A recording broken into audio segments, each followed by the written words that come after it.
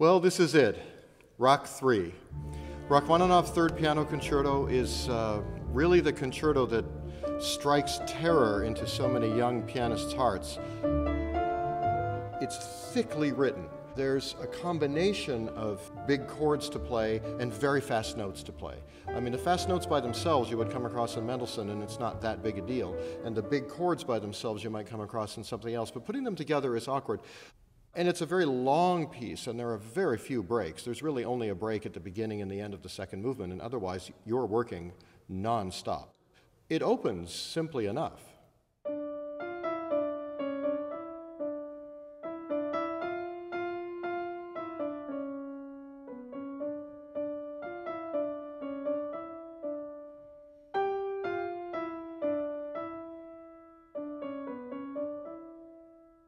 But after that very simple melody, once the piece takes off, it really does take off.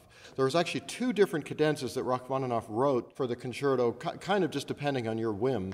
The climax of either of those cadenzas is immensely powerful music and filled with chords. I always think of it as, you know, listening to this must be like standing under a waterfall.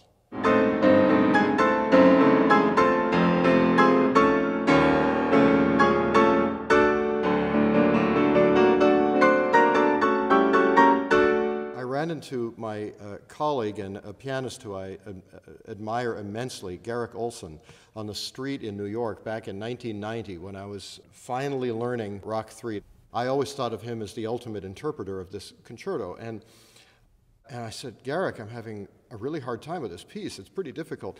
And he said, oh, well, if you're learning Rock 3, there's a couple things you need to know.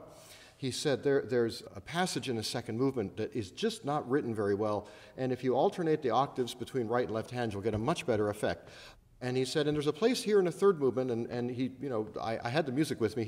We were standing on the street, and he was going through the music and showing me his favorite little tricks and hints and shortcuts. To me, maybe one of the most terrifying moments in all of the piano concerto repertory is hearing the orchestra play the opening of the third movement. When I hear that, I just freak out because it always sounds too fast.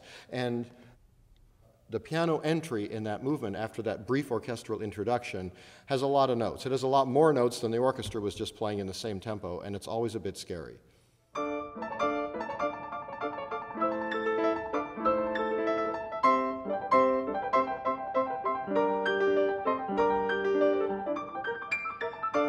I have a favorite section in the third movement that always makes me feel like a bear. It's a very peasant kind of feeling, and although there's no change of tempo marking, there's a change of mood a little bit, and the music just gets very, very heavy.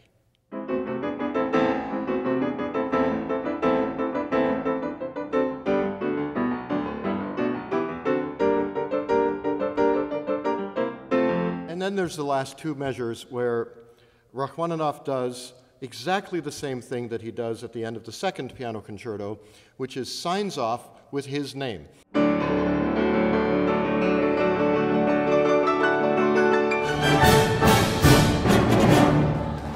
Rachmaninoff.